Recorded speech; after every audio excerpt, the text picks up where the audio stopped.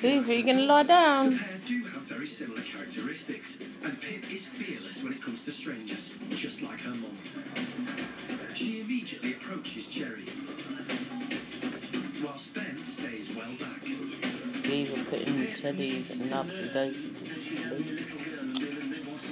Ziva, are you putting Teddy's and Upsy Daisy to sleep? And just like her mother, and she hasn't earned that like her mother has. You know, she's not there yet. I think Ben's a lot more sensible than Pip, because Pip is just far too full on.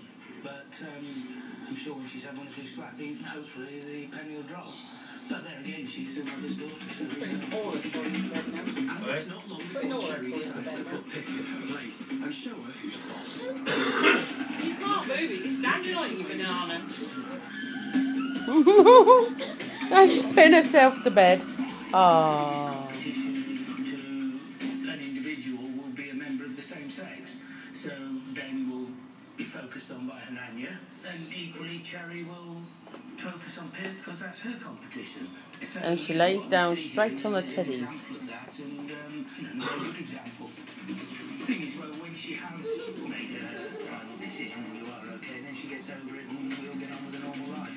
So it looks like Jeremy's plan has worked. Cherry seems to have accepted Ben and Pip, and will hopefully protect Ben from Hananya if he targets him again in the future. She kicked them all out of bed, so she can lay down. Teddy's bed. Later, Woolly Mum and Peter feel Night, suspicious Ziva. of pregnancy.